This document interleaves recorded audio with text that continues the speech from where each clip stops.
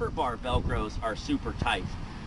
So you got as little slop as possible into the comfort bar. You can feel how these are just have a little bit of slop to them. So you loosen them out, and you use the soft part of the Velcro to kind of use it as a slip knot as you tighten it around onto itself. And then this one, so you can feel it's loose. Whoever put it together didn't take the time to really tighten it down. So you use that as a slip, crank it around, and you make it as tight as you can physically make it without breaking it. You want those super, super tight. Same with this side. You kind of feel them. Yep, those are a little bit loose. And you can see a little bit of gap there. So we want to tighten this up.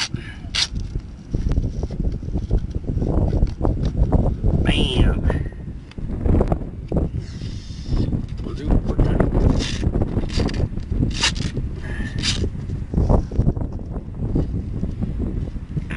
Keep in mind you need to bend over the little teeth around the corners to make it as tight as possible. So you gotta kind of bend it in and massage it a little bit. Make sure it's good and snug and tight. So you got everything good and tight.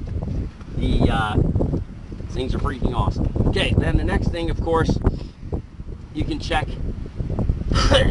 your harness settings. Now from the factory, we do try and set them kind of for you. Normally we're going to set them in the second hook-in point, which is where most people will be. But that, you basically want to work with me. So when you buy a new unit and you're getting it ready to go fly it, you want to work with me on where your harness setting is, and or remember from class where we finally got it to at the end of class. So at the beginning, we're going to err on the side of having you too far forward. So you're like leaning out of your seat. And it's kind of a little uncomfortable because you're kind of leaning forward. But then we want to start working you back to where you get just a little bit, a slight recline to the rear. Just a little bit of a rear recline. Being way too far back is not good. That can be dangerous. So you don't want to err on the side of, you know, just slap it anywhere and be hanging clear flat backwards when you take off. So that would be bad. Upright or too far forwards isn't really going to hurt anything. It's just not as comfortable as it can be. So you want just a nice gentle recline to the rear, basically, just like that. Is that based on weight mostly? It is, and where your weight is. And so it depends on the person, because you might have a guy with long legs and heavy legs, and that weight hangs out. I've seen people clear up in, you know, in the third hook-in point that weren't that heavy. And it was just that they had a lot of weight in their legs, massive legs, basically. Or the opposite. You could have a guy with a heavy body, but really skinny legs or whatever that don't have much weight to them. So generally, the lighter people are in the back hole. So this is anywhere from about 100 pounds up to, you know, about 150, 160. By about 170, they're going to go in the second hole generally. 170 up to about even 240 for the second hole, and then after 240 you might consider the third hole. Then that's the first part. So that's the big adjustment. That's going to make a big change in where they hang. The next piece is your lumbar supports right here.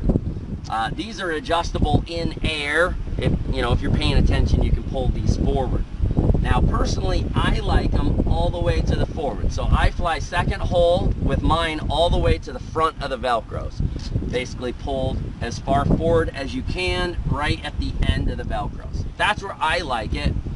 If you have some lumbar support pulled in, it keeps the back of the harness away from the frame. If you notice, it's not even touching the frame when it's hanging in flight. So it's very, very comfortable. If you do let these all the way out, you can feel more vibration because you can be laying against the frame. So it's nice if you can to have these in, but if you got a really big guy, he's going to have to let these out. So now this also adjusts where you sit. As you pull these forward, it scoots you forward in the seat. So now your weight's going to go forward and the unit's going to go forward. So if you're hanging a little too far back in flight, you can take and move your lumbar supports forward a little bit, and that'll pull your height up. Or if you're a little too far up, you can pull these out and let them back, and that'll change your angle back. So you can actually adjust it in flight with those, and or you adjust it from the ground from here. So we'll generally err and try and get you upright, or a little forward in there somewhere. and as our guesstimate. And then after we see you fly a couple of times, well, okay, land, we'll fix your, we'll change your harness and just kind of fine tune it. And then if you happen to remember at the end of class where the nice hook-in point for you was, then just remember that when you get your own unit.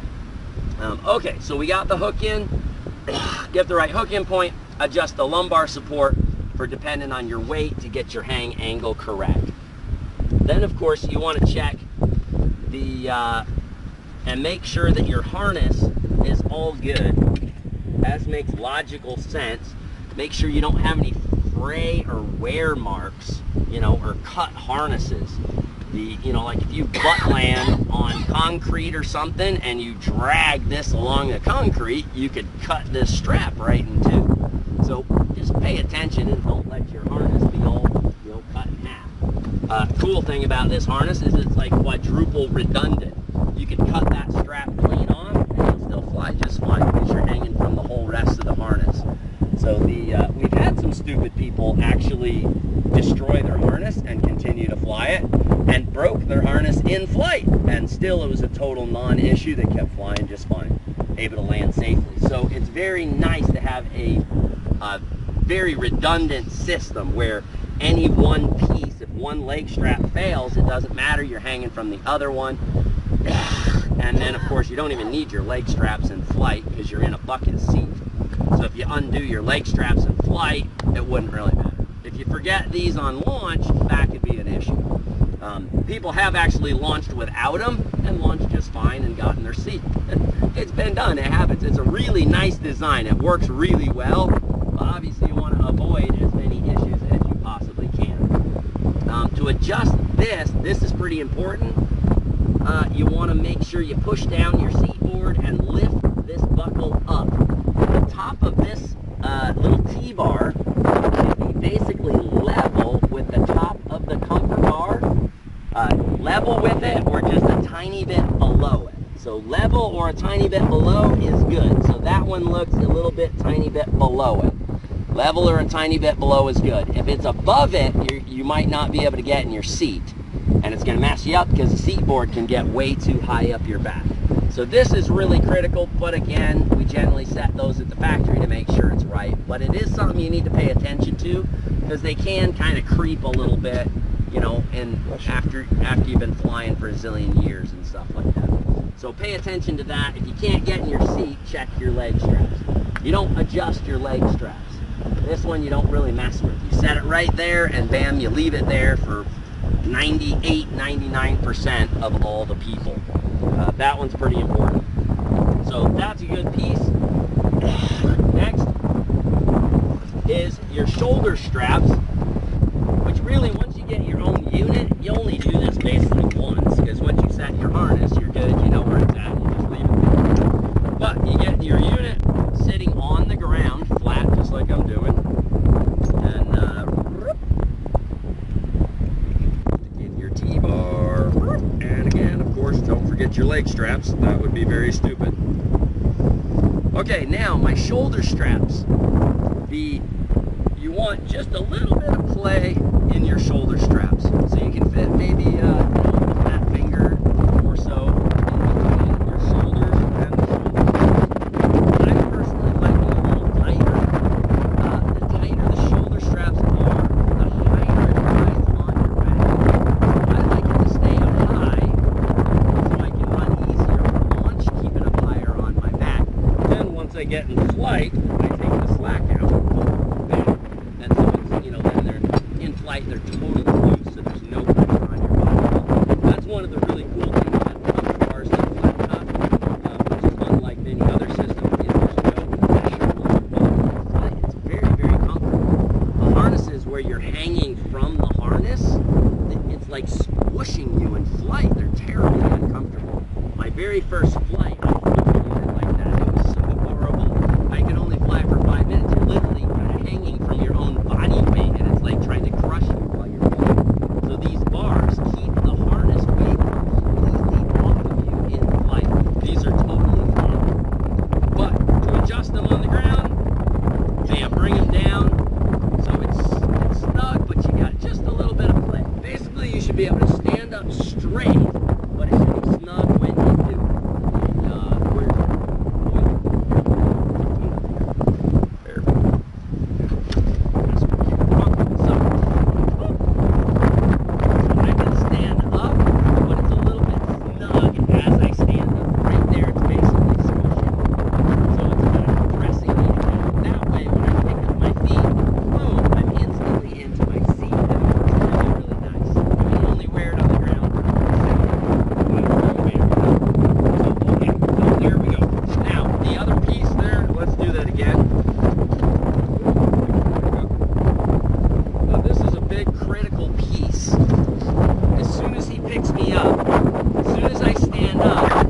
how it's hanging kind of off of my back. It's hanging down the body, and it's like, oh, I can't stand up. What you do is you push down on the comfort bars and rock back, and you pull it up high onto your shoulders very carefully.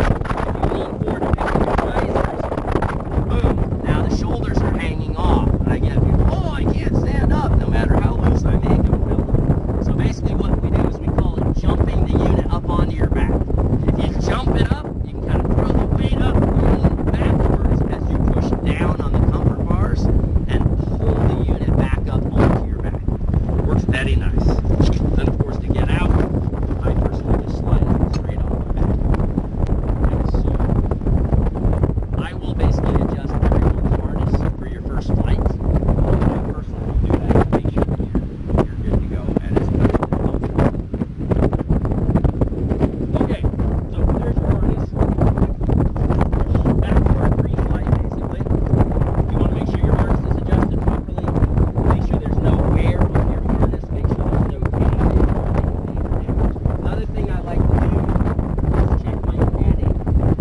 Literally, 20 seconds generally you'll get it going. But make sure it's running nice and clean and smooth all the way through the rev band, all the way to full throttle, right before you launch. And then you should be good to go. And again, don't launch in a manner where if your motor died, you're in real trouble. So you want to launch where if there was a problem, you've got a safe place to glide and land. Always, at every second of every flight, no matter what you're doing or where you're at, you want to make sure you've got a safe place to glide and land to. So it's not a danger. It would only be inconvenient if your motor shuts off and you become a paraglider pilot again. So, but that's the most reliable motor on the market, and from years and years of experience, we've added all sorts of little details and different configurations. This is very different configuration than the stock motor. There's people out there selling the same engine, but it's not the same configuration. It's not the same optimization. It's, you take, you get the dyno time and the tuning. The tuning is everything. It's everything. So the tuning that's been done to this motor makes way more power than the stock motor, and it makes it a lot more efficiently and at a lower RPM, so the motor runs and lasts longer and is more reliable. Lots of little attention to detail on how everything's set up, the fuel system, that makes this way more reliable than just a standard unit. If at any time, several times when you throttle up with it and she's bogging on you, okay, you wait a little bit, okay, you're back to idle, and she's bogging on you again, what would you suspect would be the cause of that? And what would you do? If the engine's bogging on you, you've got a major issue. Something's wrong. Either the tuning's out of whack or the carburetor's gummed up. So she's not getting gas or she's not getting spark? Yeah, it's either fuel. It's probably not spark, because usually a coil either works or it doesn't. It's all or nothing. So it's generally not spark. If it's spark, it's usually just dead. You get nothing. So it's usually just a fuel issue. And if you can't figure it out with tuning, you usually would have to replace the carb and just go with a new one. I don't spend too much effort dicking with the carbs. If a carb's frustrating me and giving me trouble and doesn't work perfectly, I just put a brand new carb on it. It's not worth messing around for me. How much is that? I want a brand new. I think carb's like 200, I want to say 265 in there somewhere. Can you show us briefly how to tune it, if necessary? And the carb is modified. It's not just the stock carb. It's a Walbro carb, but if you just buy a Walbro carb, it's not the same. There are a ton of little modifications that we do to make it work a lot better and a lot of cool things. Oh, I was going to say, can you show us how to tune it, if necessary? I mean, well, even though the Ninjas come tuned, so you don't really have to dink with them. You shouldn't have to monkey with it, yeah. But. Yeah, you shouldn't have to mess with it. You take it out of the box, you go fly it. You actually never mess with the air fuel, right? It has a sticker on there. Correct. Well, that's your high end. So the high end has a sticker right on it.